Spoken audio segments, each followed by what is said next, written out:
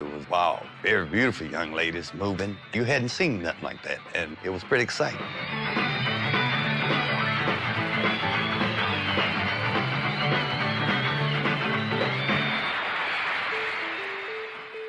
But after their first flurry of singles in the early 60s, Ike and Tina couldn't score a hit. Recording on small labels, they released 7 albums in a row that failed to chart. And the harder Ike worked, the less he had to show for it.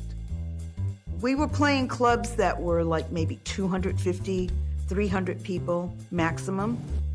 And often the clubs were nothing short of raggedy. Without a hit record, his price was going down. You know, there were less and less people at his concerts, and he had a huge nut.